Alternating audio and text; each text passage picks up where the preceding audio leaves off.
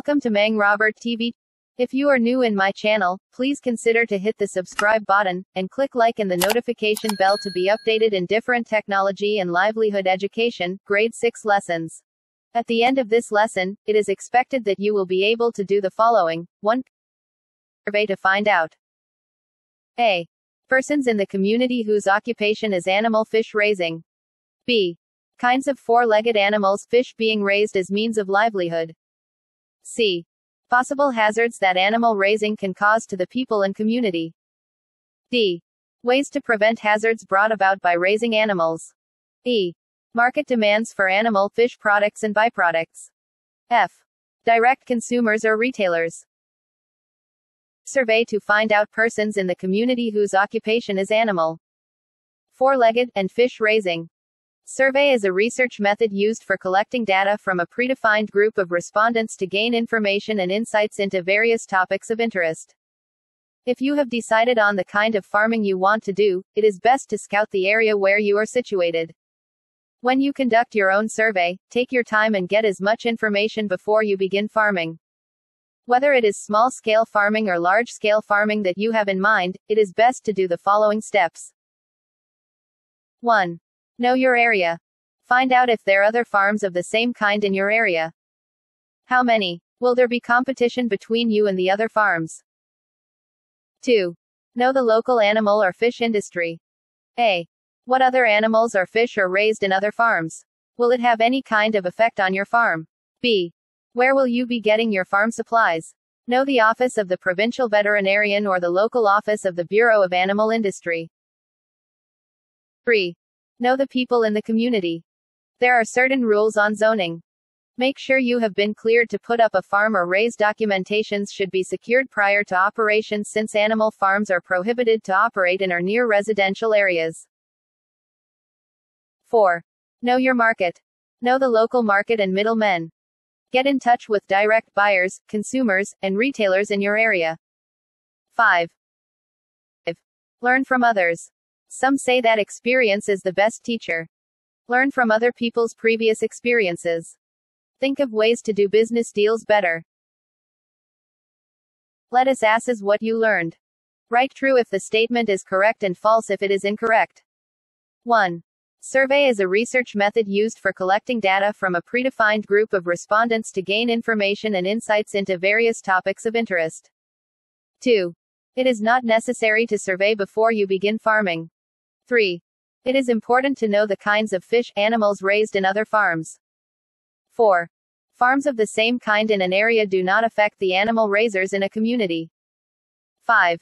As an animal raiser, you should know the local office of the Bureau of Animal Industry by. 6. Get in touch with direct buyers, consumers, and retailers in your area. 7. Permits and other documents should be secured before the operation. 8. Learn from other people's previous experiences. 9. There are no certain rules in zoning. 10. Have a plan as to where or to whom you would be supplying your products. Conduct survey to find out possible hazards that animal raising can and the ways to prevent these hazards. Animal and fish raisers are exposed to numerous hazards daily. Serious injuries may be prevented if appropriate protective equipment is used. A safe workplace prevents illness and injury not only to the farmers but to animals as well. Hazards in raising animals. 1. Injuries. Injuries inflicted by animals can include animal bites, kicks, crushing, ramming and trampling. Spread of infectious diseases. Some of those diseases are ascariasis, animal influenza, scabies, ringworm, salmonellosis, and other animal diseases. 3. Noise pollution. Noise from livestock and machinery can affect your hearing.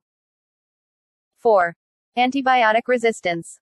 Resistant bacteria from the animals transmitted to humans making diseases less treatable. 5. Water pollution. Runoff water carries animal waste and other pollutants that can pollute rivers, lakes and even underground water. 7. Air pollution.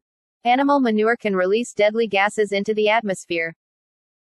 Ways on how to prevent hazards brought about by animals. Practice good management in breeding and feeding to prevent pests and diseases. 2. Comply with complete sanitation and precautionary measures like practicing cleanliness at all times, good feeding methods, and vaccinating or immunizing the animals as needed before sickness or diseases strikes. 3. Select and isolate sick animals. 4. Keep proper fences to prevent the spread of pests and diseases. 5. Refrain from overcrowding the animals to give them enough space for movement. 6. Always provide suitable shelter with proper lighting and ventilation. Right yes if the statement tells about the hazards caused by animal or fish raising, and no if the statement tells about the ways to prevent hazards. 1. Select and isolate sick animals. 2. Spread of infectious diseases. 3. Provide well-lighted and ventilated shelter for the animals. 4. Animal manure can release deadly gases into the atmosphere. 5. Practice good management in feeding and breeding to prevent pests and diseases. 6. Noise from livestock and machinery can induce hearing damage. 7. Keep proper fences to prevent the spread of pests and diseases. 8. Resistant bacteria from the animals transmitted to humans, making diseases less treatable. 9. Runoff water carries animal waste and other pollutants. 10. Set limits on the number of animals to be raised in the facility.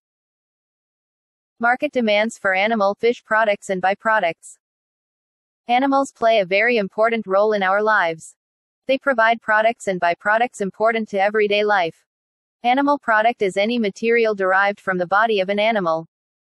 The byproduct is a secondary product derived from the manufacturing process or chemical reaction. It is not the primary product being produced. For animal or fish products and byproducts. Meat. Animal tissues that are suitable for use as food.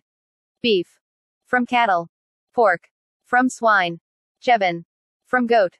Dairy products. Dairy products or milk products are a type of food produced from or containing milk of mammals. Dairy products include food items such as yogurt, cheese, and butter. Items are worn in the body. It is made from fabrics or textiles and other garments made from animal skin. Animal-based fertilizer contains nitrogen, phosphorus, and potassium, the primary nutrients plants need to grow. Manures, blood meal, bone meal, and fish meal are examples of animal-based fertilizer. Medicine. Animal-based medicine, derived from animal body's secretions, fluid, or glands. Insulin, heparin, cod liver oil, and antitoxins are some examples of drugs obtained from animal sources. Marketing strategy for animals and fish products. Selling refers to selling products directly to the consumer. This strategy guarantees the biggest earnings because all expenses of the commission and extra handling is cut out. Retailing is a distribution process, in which all the activities involved in selling the merchandise directly to the final consumer, i.e., the one who intends to use the product, are included. Retailers are people who buy the products and resell them to the customers. Let us assess what you learn. Identify what is being asked in each statement. 1. It refers to selling products directly to the consumer. 2. An animal tissues which are suitable for use as food. 3. Items worn in the body. It is made from fabrics or textiles and other garments made from animal skin. 4. Derived from animal body's secretions, fluid, or glands. 5. Type of food produced from or containing the milk of mammals. And that conclude our lesson for this week. Thank you very much.